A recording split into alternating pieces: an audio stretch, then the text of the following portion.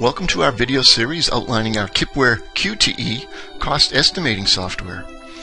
In this initial video, what we're going to do is give you an outline of the software, kind of a quick down and dirty look at how the software works, and then in each of the videos in the series we're going to go in depth in each one of the areas involved in KipwareQTE. KipwareQTE is designed to prepare in the end result, to prepare a quotation that you can send off to your customer.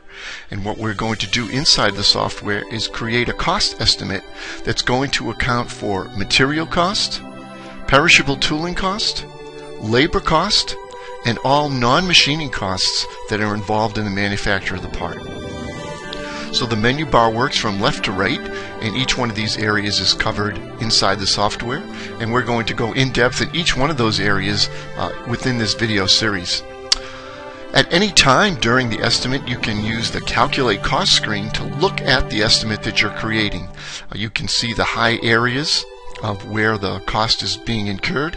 You can see an in-depth description. In this particular case, if we look at labor cost, we can see in-depth description of each one of the operations involved in the machining of the part, how much it's going to cost, how many hours are going to be involved.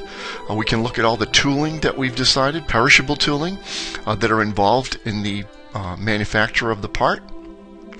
And we can take a look at our non-machining costs. So this is the Calculate Cost screen as you're going through creating the estimate. When the cost estimate is done, you can create a quotation with up to 6 different quantities. So what we do is we start with a base quantity, and then we can give up to 6 different quantities. The software will automatically amortize everything over those quantities that you've got in the base quantity estimate. So you can prepare a quotation. When you want to print the quotation or send it off to the customer, you can print it in our pre-formatted quote form. You can save the quotation to a CSV file so you can import it into Excel, or you can save it as a text file. Each one of these particular cases, you can output it to a PDF file using an external application. So you can go right from QTE to a PDF to an email where you can send it off to your customer. Under the order processing features of KipwareQTE, we can create a bill of materials.